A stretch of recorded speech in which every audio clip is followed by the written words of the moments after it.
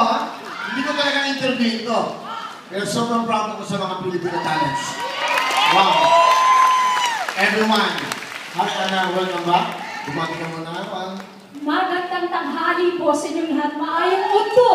Kanyang kanalsa. Yeah. We meet you. Kasi nag-abroad ka, di ba? Di ba ka? Opo. Saan ka napunta? Saan? Ano po ako, nagsiman po ako. I was a featured singer of Royal Caribbean International Cruise Lines. Wow, Jesus! So parang natin, kasi hinahanap ka namin, alam mo kasi sa show na to, hinahanap namin yung nawawala. Hindi yung nandyan lagi nakikita sa mga shows. So ang hinahanap namin yung mga metals na nawawala, na minamahal ng mga Pilipino, na dapat ibinabalik dahil ito talaga mayroon na kahit Pilipino. Kaya naalala ko si Ana nung mga during the days na nagsisimula ka pala, naalala ko banda-banda. Parati po ako mini-guest sa inyong mga show. Oh, wow, galing. So proud of you, Ana Ben. Ano yung coming shows? Yung mga coming shows na ba? May school ako, the School of Rock in Cebu. I'm busy with my school, with my husband.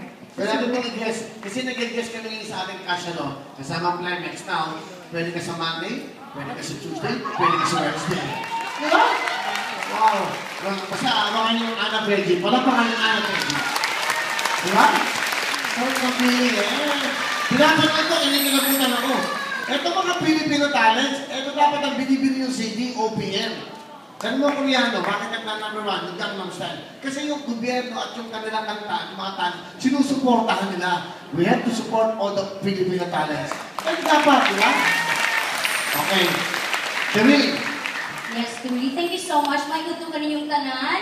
Thank you so much for having me here again. At sobrang happy ako dito kasi, alam mo, ito yung noontime show na binalikan ko after kong bumalik sa Amerika. Are you going back to the state? Ito kayo ba? Yes, ngayong May, kasi 5 months lang yung stay. Ayun naman. Pero pwede akong bumalik dito ng 1 month lang siguro. 1 month lang kasi kailangan naman.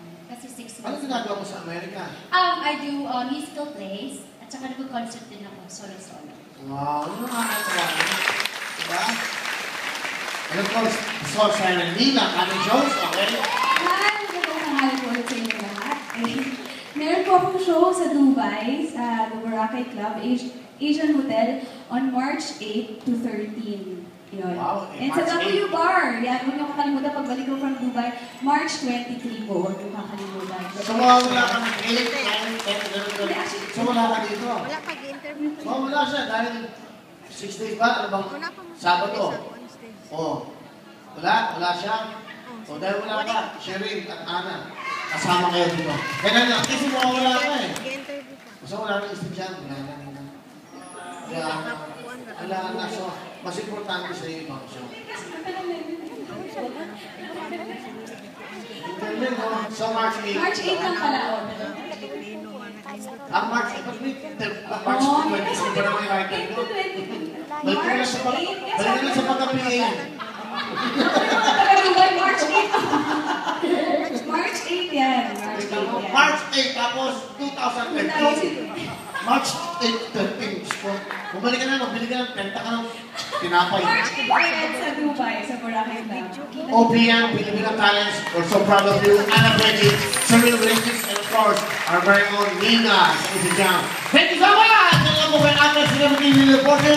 Mga ito naman, pako performers din. At siyempre, ito din po yung natawag natin mga paborito yung mga singers. Kaya, hey! Sa project!